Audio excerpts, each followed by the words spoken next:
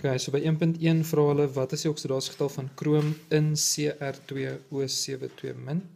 So ek gaan hom split in stukke. Elke suurstof se lading is -2 en daar's 7 van hom, so in totaal is daai kant dan eintlik -14.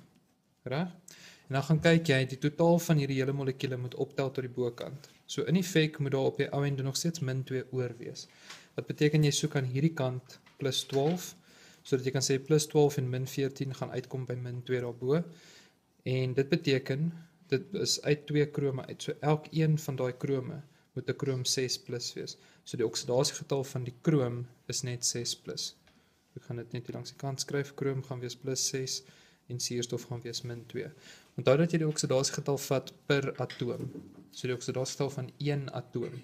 As daar enigiets voor hierso gestaan het, jy ignoreer dit net. Dit het net 'n impak op die balansering, maar dit het geen impak op die oksidasiegetalle nie.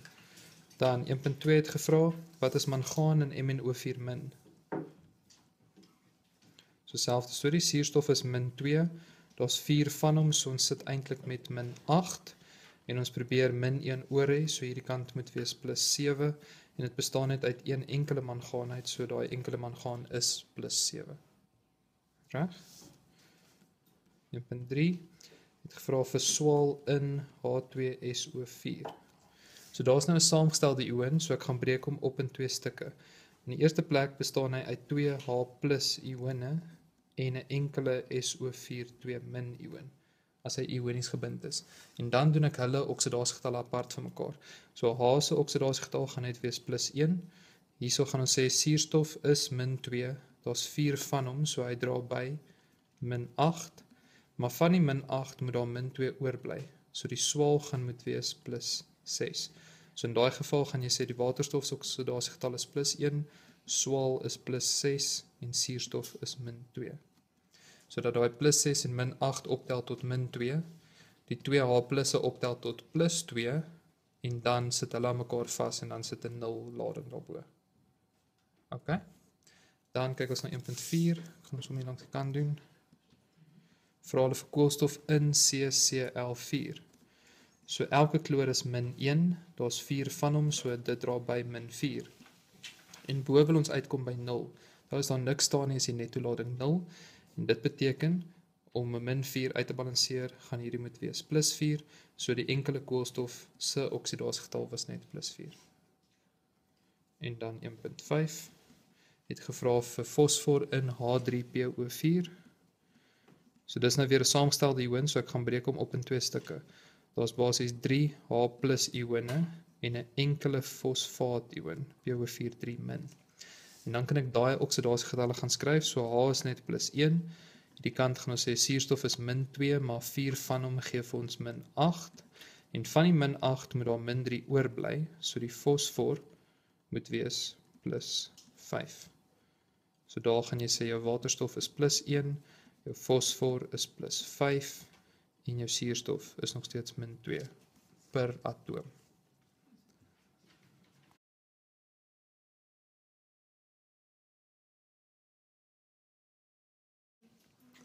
So die vraag is daar, gebruik oksidasiegetalle om te besluit of dit redoks is of nie. So ek gaan hierso begin, my suurstof is -2, daar's 2 van hom, so hy dra by -4 in totaal, wat beteken jou swaal moet wees plus 4, om uit te kom by 0. Suurstof hierso is ongebonde, nou jy moet onthou, ongebonde elemente, beteken as hulle net aan hulle self vas is, niks anders nie, dan tel hulle as 0, né? Hierdie kant gaan ons sê suurstof is -2, maar daar's 3 van hom, so dit dra by -6 in totaal, en om by 0 uit te kom, daarbo beteken die swaal moet dan wees plus 6. En onthou, jy moet net kyk na die oksidasiegetal per atoom. So jy kyk na daai plus 4, -2, 0, plus 6 en -2. Jy kyk na die getalle onder. Dit gebruik ons net om dit te balanseer. En nou gaan soek jy vir enige verandering. So jy sal sien dat jou suurstof het gegaan van 0 af na -2 toe in hierdie geval. En dit beteken, dit is jou reduksiereaksie. Want hy het elektrone opgeneem, hy word meer negatief. En dan jou swaal het gegaan van plus 4 na plus 6 toe. So hy word meer positief, so dit is jou oksidasiereaksie. So dit beteken, hy is redoks. 2.2 het gesê K2SO4 plus BaNO3 twee keer vorm BaSO4 en 2KNO3. Nou, sonder om enigiets te doen, kan jy dadelik sê daai een is eintlik nie 'n redoksreaksie nie. Want hoe jy dit gaan begin raak sien, is jy soek vir elemente wat of verander het, soos 'n SO2 verander in 'n SO3, of iets wat alleen was en nou is hy nie meer alleen nie. Maar as jy hierso gaan kyk, daai SO4 is 'n SO4 min ion. Hier is hy nog steeds 'n SO4 min ion. Soos dat daai oksidasiegetal het nie eintlik verander nie. Kalium is +1 hier en kalium is +1 daar ook. Niks het verander nie. 'n nitraat is 'n NO3 min, hier is hy nog steeds 'n NO3 min. So as jy al die oksidasiegetalle gaan bereken vir hulle almal, gaan jy nog steeds kry dat dit nêrens verander het nie. So dis maklik om van die begin af raak te sien of dit redoks is of nie. Maar hulle vra doen dit met behulp van oksidasiegetalle, so ons gaan gou al die oksidasiegetalle uitwerk en dan net wys dat daar niks verander nie. So by die tweede een, al die oksidasiegetalle uitgewerk. Kalium bly +1, die swaal bly +6, al die suurstowwe is -2 regdeur. Barium was +2 en stikstof was +5. So nêrens het enigiets verander nie, so jy gaan net daarso sê, dit is nie 'n redoksreaksie nie.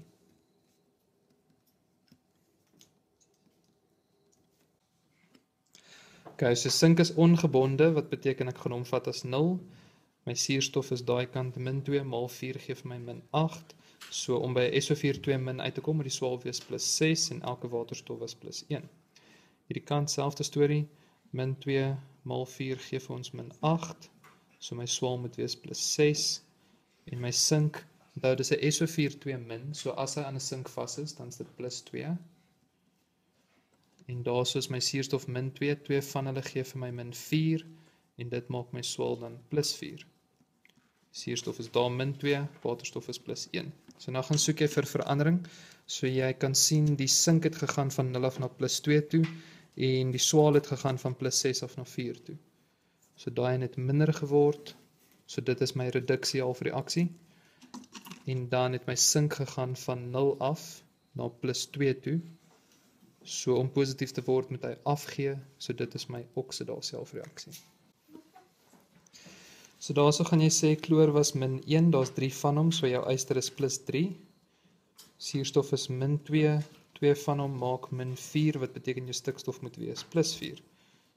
Suurstof is -2, waterstof is +1. Ongebonde yster is 0. Daar gaan ons sê -2 maal 3 gee vir ons -6 in totaal, wat my stikstof maak +5, want onthou dit moet uitkom by 'n NO3 min, en jou waterstof is net 'n gewone +1. Hierdie kant kloor is -1, waterstof is +1. So nou gaan soek ek vir 'n verandering, so ek kan sien my yster gaan van +3 af na 0 toe, wat beteken hy word minder of meer negatief, so dit is my reduksie-halfreaksie, die een wat elektrone opgeneem het, en dan as jy gaan kyk na stikstof, so jy gesien dat hy gaan van +4 af na +5 toe. Met ander woorde, hy word meer positief, en die enigste manier hoe hy dit reg kry is deur oksidasie, deur elektrone af te gee. So by 2.5, as ek hierdie gaan split, is dit eintlik 'n NO3 min en 'n NO4+, 'n nitraat-ion en 'n ammonium-ion. So ek gaan daarso sê suurstof is -2, 3 van hulle maak dit -6, en om 'n min oor te los moet die stikstof dan wees +5. Hierdie kant kan ons sê waterstof is +1 elkeen van hulle, en ons 4 van hulle, so ons sit met +4, en om 'n +1 oor te los moet my stikstof dan wees -3. Okay. Hierdie kant, hidroksied is 'n -1, so daar is 'n -2 en 'n +1 om oor te kom, of om 'n -1 oor te los, en daar is eintlik 'n Ca2+, calcium 2+ ion. Hierso kan jy sê elke waterstof is +1, 3 van hulle maak +3, so die stikstof moes wees -3, dus moet uitkom by 0. Suurstof is -2, waterstof is +1, en hier agter gaan ek hom weer split, so dis 'n NO3 min ion, 2 van hulle, wat beteken hierdie is mos 'n Ca2+. So daar kyk ek net na 1 van die nitrate, suurstof is -2, 3 van hulle maak -6, en dit beteken my stikstof was +5. En dan gaan soek ek vir verandering. So ek het stikstof hierso -3 en -3, stikstof +5 en +5. Dan het ek suurstof is min 2, min 2, min 2, min 2. En ons het kalsium is plus 2 en plus 2. So dit lyk asof daar niks iewers verander het nie. Stem julle saam? So dis nie redoks nie. Jy sê nou maar ons net die een. Is dit dan? Nee. So hy moet beide oksidasie sowel as reduksie bevat. Met ander woorde sê nou maar jy sien net 'n oksidasie, maar daar's nie 'n reduksie nie. Dan sit nog steeds nie redoks nie. Hy moet albei hê om reduksie oksidasie te wees. Dan kyk ons na 2.6. Suurstof is min 2. 2 van hulle beteken is eintlik min 4. So jou swaal moes gewees het plus 4. Hierso het jy 'n Cr2O7, 2 min ion. Onthou, saam met 'n K plus, so daai tel as plus 1. Elke suurstof is min 2, 7 van hulle maak dan eintlik min 14. So om by 'n Cr2O7 2 min uit te kom, beteken dit 'n kort aan hierdie kant plus 12. So elkeen van hulle moet plus 6 wees, sodat ek na die tyd plus 12 het, om oor te hê min 2 vir die lading daarbo. Chloor is hierso min 1, waterstof is plus 1, daarso gaan ons split, dis 'n SO4 2 min ion 3 van hulle, so dis eintlik min 6, in totaal aan hierdie kant, sal dit so skryf, en dit beteken jou kroom aan hierdie kant moes gewees het plus 6 in totaal, dis alhoewel aan mekaar sal vassit. So as ek eers net daai binnekant gaan doen, min 2, 4 van hulle maak min 8, wat beteken jou swaal moes gewees het plus 6, om uit te kom by daai min 2 wat jy kort, en hierso het jy nou 'n spesiale geval waar die kroom plus 6 in totaal moet wees, so dis plus 3 elk, want dis al hoe daai 3 sulfate aan 2 krome kan gaan vassit. Hierso gaan ons sê chloor is min 1, kalium is plus 1, en dan water is net min 2 en plus 1. Nou gaan soek ek vir verandering. So ek het hierso 'n swaal gehad wat van plus 4 af na plus 6 toe gegaan het, en ek het 'n kroom gehad wat van plus 6 af na plus 3 toe gegaan het. So hy het minder geword, so dit is my reduksie halfreaksie, en my swaal wat gaan van plus 4 na plus 6 word meer positief deur af te gee, en dit is my oksidasie. So daai sal redoks wees. Maar reg. Nou as jy sukkel met hierdie, hoekom daai byvoorbeeld Cr3+ is of sulke goed.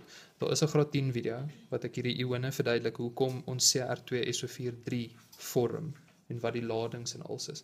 Nou kyk ons na 2.7. Swaal is min 2, elke waterstof is plus 1. Daarso gaan ek split, dis 'n KMnO4 min ion, so kalium is net 'n plus 1. Daai kant gaan jy sê, dis min 2 maal 4 gee vir jou dan min 8 in totaal, so om 'n min 1 oor te hê, moet die mangaan plus 7 wees.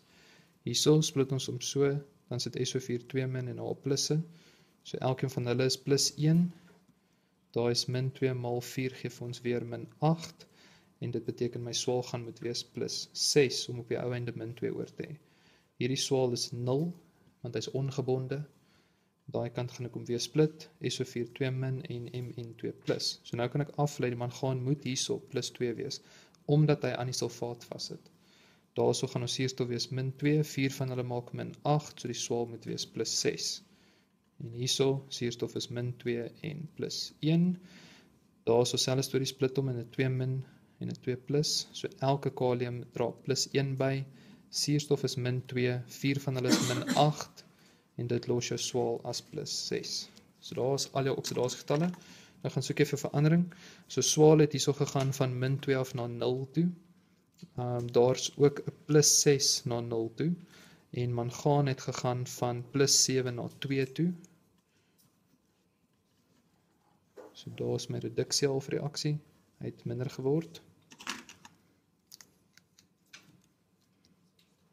Al die suurstof is reg deur min 2. Al die kaliums is reg deur plus 1. So ons gaan hierdie S min 2 na S 0 toe vat. Dit is dan my oksidasie halfreaksie. Die een wat meer positief word, omdat hy afgee. Nou, dit is belangrik om te sê dat jou oksidasie halfreaksie van hierdie min 2 na daai 0 toe is. Dis die een wat oksidasie ondergaan. Jy kan nie sê dat hy daarvan plus 6 af na 0 toe gaan en dit is jou reduksie nie. Want as jy gaan kyk, die sulfate balanseer nog steeds uit. Hierso sit ons met 3 sulfate, so ek het 3 S6 plusse, basically. En aan die ander kant het ek 2 sulfate daar en nog een hieronder. So ek het nog steeds 3 S6 plusse. So die sulfate het nie verander nie. So sou jy aangedui dat hierdie jou reduksie is, van daar af soontoe, dan sou dit verkeerd gemerk geword het. So dis hoe jy dubbelsinnige gevalle gaan kyk. As daar byvoorbeeld 2 goed is wat lyk of hulle reduksie ondergaan, dan gaan tel jy die aantal aan weerskante en kyk of dit uitbalanseer. Want hierso was 'n Mn7+, maar daar's nêrens aan die ander kant 'n Mn7+ nie. So daar's niks wat hom uitbalanseer nie. Hy moes fisies verander in daai een.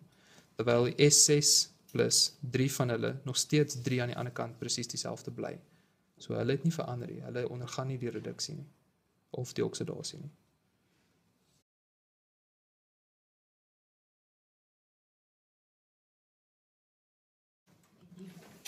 So die vraag is nou, gebruik oksidasiegetalle om te bepaal watter een van die volgende reaksies redoksreaksies is.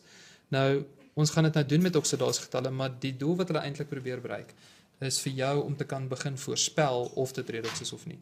En daar het ons gesê, jy gaan kyk na goed wat ongebonde is, soos hier soos magnesium en waterstof ongebonde, so hulle oksidasiegetalle gaan 0 wees, op daai 2 plekke. Maar die oomblik as hulle aan iets gebind is, gaan hulle nie meer 0 wees nie. So daar kan jy duidelik sien, daar gaan 'n verskil in die oksidasiegetalle wees. So dit is 10/1 redoks. Jy gaan nog steeds oksidasiegetalle moet doen om dit te toets. Maar as jy byvoorbeeld nie tyd het nie, of as die laaste vraag van die vraestel of so iets, dan kan jy min of meer raai en jy gaan amper 99% van die tyd reg wees. Okay? Terwyl by daai een, daar het jy 'n sulfaat en daar het jy nog steeds 'n sulfaat. Daar het jy 'n OH min, daar het jy ook tegnies 'n OH min wat net aan 'n ekstra H vas is. So niks het verander nie. Daar's wat jy gewone natriumioon, daar het jy gewone natriumioon. So jy kan duidelik sien dat niks van links tot regs verander nie, so dit gaan 10/1 nie redoks wees nie. So ons doen dit net gou met oksidasiegetalle vandag. So daar is -2, 4 van hulle maak -8, so swaal moet +6 wees, waterstof +1. Hierdie kant, suurstof is waterstof is +1, suurstof is -2, natrium is +1. Daar het ons -2, +6, +1 en -2 en +1. So daar's niks wat verander nie, so ons gaan sê dis nie 'n redoksreaksie nie. Hierdie een, gaan jy sê suurstof is -2, 4 van hulle is -8, so swaal is +6 en waterstof is +1. Ongebonde magnesium is 0. Daarso suurstof -2, swaal +6, magnesium +2. En ongebonde waterstof is 0. En nou kan jy sien wat dit verander. Die magnesium het gegaan van 0 af na +2 toe en die waterstof het gegaan van +1 af na 0 toe. So hy het wel afgeneem, so dit is my reduksie-halfreaksie. En die magnesium het gegaan van 0 af na 2 toe, so dit is my oksidasie-halfreaksie. Die een wat elektrone afgegee het om meer positief te word. En dan is hy obviously redoks.